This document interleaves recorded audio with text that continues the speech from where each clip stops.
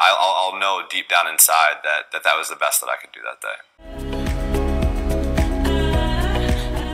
So recently on the blog, I've been talking a lot about the problems with outcome-focused thinking and the benefits of process-focused thinking. Now, there's been several studies that have been conducted that show the benefits of process-focused thinking, but just to kind of talk you through it very briefly, there's two main problems when we focus on the outcome of our efforts. First of all, we lose sight of the growth and progress made along the way while we were working towards achieve that desired outcome. And then secondly, we neglect to create a strategy or a process that will lead us to success.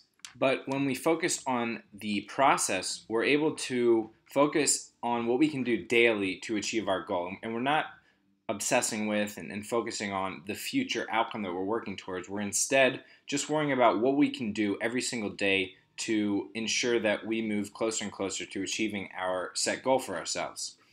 As you know, it is the 2016 Olympics in Rio, and easily the most decorated Olympic swimmer in the history of the sport is Michael Phelps. And I was listening in on an interview between him and Bob Costas, and Bob Costas asked him a question that directly relates to this topic of outcome and process-focused thinking. You're a guy who likes closure. You like the chapter to end the way you envision it ending. So suppose in Rio, you do really, really well, but in your last individual event, the 100 fly, you take a silver instead of a gold.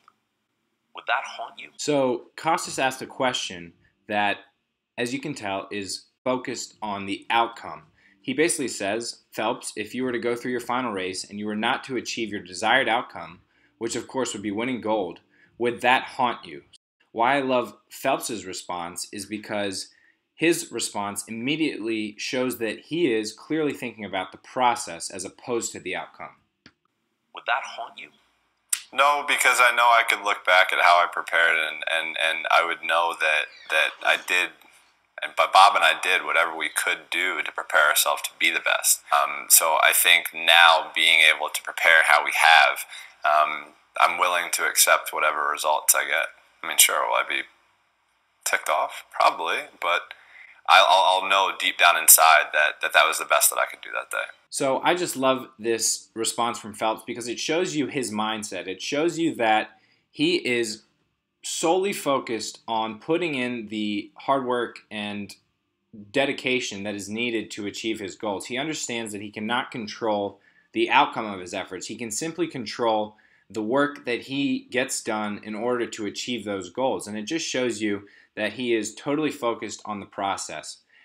So just to kind of wrap things up, as we've learned today from our homeboy Michael Phelps, when you are working towards a goal, all you can do, all you can control is putting in the work needed to achieve your desired outcome. So focus on that, focus on the process that is required to achieve your goals, and trust that if you put in the hard work, it will pay off.